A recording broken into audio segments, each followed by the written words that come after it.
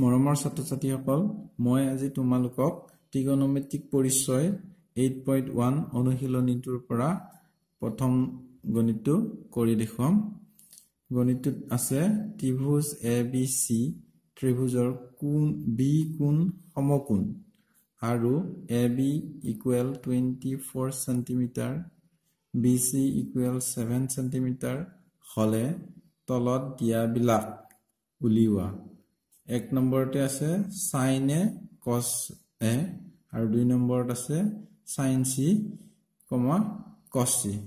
আহাচোন গণিতটোলৈ যাও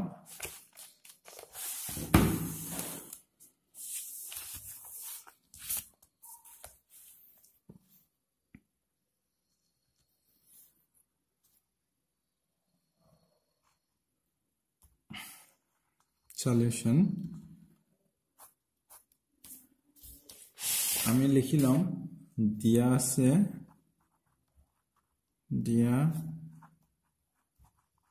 আছে ত্রিভুজ ABC ৰ কোণ B equal 90 degree AB equal 24 centimeter আৰু BC equal 7 centimeter তেতিয়া হলে AB AC equal আমাক লাগিব উলিয়াবলৈ ইয়াতে আমি ত্ৰিভুজটো অঙ্কন কৰি ললো এইটো সমকোণী ত্ৰিভুজ এইটো A কোণ ধৰিলো এইটো B আৰু এইটো C B কোণ 90 ডিগ্ৰী দিলে এডাল হ'ব কৰ্ণ A কোণ ধৰিলে এডাল হ'ব লম্ব আৰু এডাল হ'ব ভূমি এতিয়া আমি প্ৰথমতে ত্ৰিভুজ ABC পাইথাগোৰাছৰ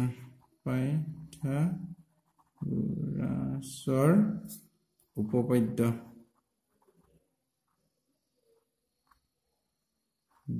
প্ৰয়োগ কৰি পাওঁ ত্ৰিভুজ ABC পাইথাগোৰাছৰ উপপাদ্য প্ৰয়োগ কৰি আমি কৰ্ণৰ মানটো উলিয়াই লম এতিয়া পাইথাগোৰাছৰ উপপাদ্য মতে কৰ্ণ স্কয়াৰ ইয়াত হ'ব AC ডাল কৰ্ণ স্কয়াৰ সমান ভূমি স্কয়াৰ AB স্কয়াৰ প্লাস লম্ব স্কয়াৰ ইয়াত হ'ব BC স্কয়াৰ এতিয়া আমি AC ৰ মান উলাবলৈ গৈ আছো AC ইকুৱেল বৰ্গমূলটো ইফালে গলে ৰুট অভাৰ AB ৰ মান আমি পালো 24 centimeter ইয়াত 24 square plus BC ৰ মান পালো 7 square ইয়াত হ'ব AC equal root over 24ক বৰ্গ কৰি দিলে হ'ব 5 7 6 আৰু 7ক বৰ্গ কৰিলে পাম 49 এতিয়া AC equal root over ইহঁতৰ যোগফল হ'ব 6 9 15 5 হাতেৰ 1 হাতে 1 8 8 4 12 2 হাতেৰ 1 5 1 6 AC equal root over 625ক বৰ্গ কৰিলে 25ৰ বৰ্গ হ'ব 625 25 স্কয়াৰ এই স্কয়াৰৰ ৰুট কাটা যাব এটাকে AC হ'ব 25 cm কৰ্ণডালৰ মান পালো আমি 25 cm এডাল কৰ্ণ ইয়াৰ জোখ পালো 25 cm AB ৰ জোখ আছিল 24 cm BC ৰ জোখ আছিল 7 cm আমি গোটেই কিটা বাহুৰ মাপটো পালো এতিয়া আমাক উলিয়াব দিছিলে যে sin A আৰু cos A প্ৰথম এক নম্বৰৰ কাৰণে আমি কৰিম নাও sin A equal এইখিনিতে তোমালোকক এটা টিপস দি দিছো আগৰ ভিডিওটোত মই কৈ দিছিলো তোমালোকক কোণ আৰু বাহুৰ অনুপাতটো মনত ৰাখাৰ সহজ উপায় সা ল ক ভু ক তে ল ভু এইখিনিৰ পৰা আমি বাহু আৰু কোণৰ সম্বন্ধটো জানিম চালকক ভুকতে লব সা মানে সাইন আৰু বাহুৰ অনুপাতটো হ'ব লম্ব বাই কৰ্ণ সা মানে সাইন ল ক লম্ব বাই কৰ্ণ এটা সাইন এ লম্ব বাই কৰ্ণ সাইন এ ইকুৱেল ত্ৰিভুজটোত লম্বডাল হ'ব ত্ৰিভুজত এই লম্বডাল হ'ব BC আৰু কৰ্ণ হ'ব AC BC আৰু কৰ্ণ আছে AC গতিকে আমি লম্ব BC পাতিলো কৰ্ণ হ'ব AC sin A equal BC ৰ মান আমি BC ৰ মান পাইছিলো 7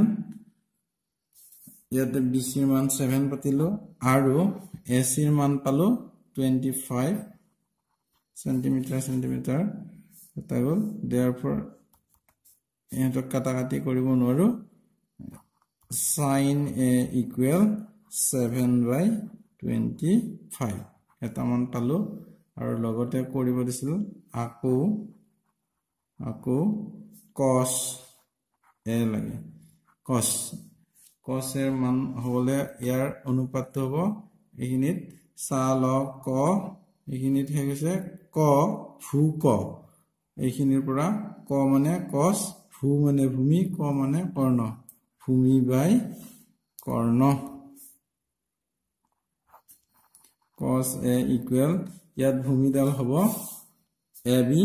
আৰু কৰ্ণ হ'ব AC AB by AC cos A equal AB ৰ মান আমি পালো 24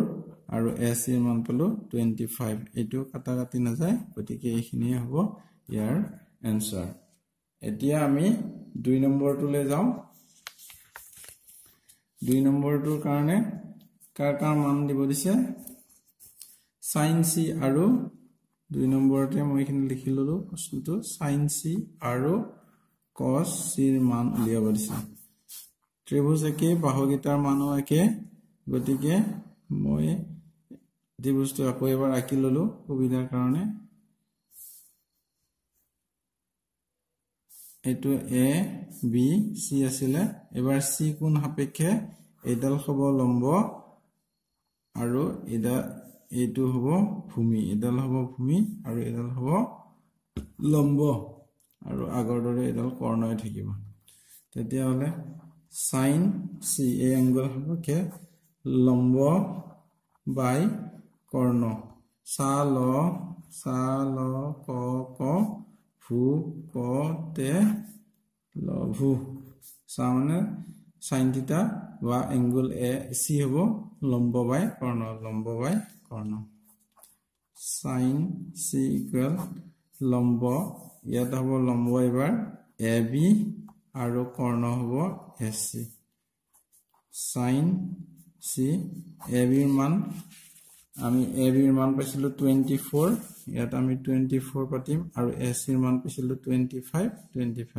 এটা কাটাকাটি না যায় এটোই হ'ব ইয়াৰ आंसर আকৌ cos C ইকুৱেল cos চালকক ভুক ভূমি বাই কৰ্ণ cos C ইকুৱেল ভূমি এবাৰ ভূমি হ'ব ইয়াতে BC আৰু কৰ্ণ হ'ব AC cos C equal BC ৰ মান আমি BC ৰ মান পাইছিলো BC ৰ মান 7 আৰু AC ৰ মান 25 এটো কাটাকাটি না যায় গতিকে এইখিনি হ'ব তাৰ आंसर আমি উত্তৰ কেইটা কি পালো cos এর মান পালো 7 বাই sin এর মান পালো 7/25 cos এর মান পালো 24/25 আৰু 2 নম্বৰতে পালো sin C এৰ মান পালো 24/25 আৰু cos C এৰ মান পালো 7/25 এইখিনি আছিল এই গণিতটোৰ সমাধান নেক্সট মই ইয়াৰ পিছৰ গণিতকেইটা কৰি দেখুৱাম আন এটা ভিডিঅত আজিলৈ আহো ধন্যবাদ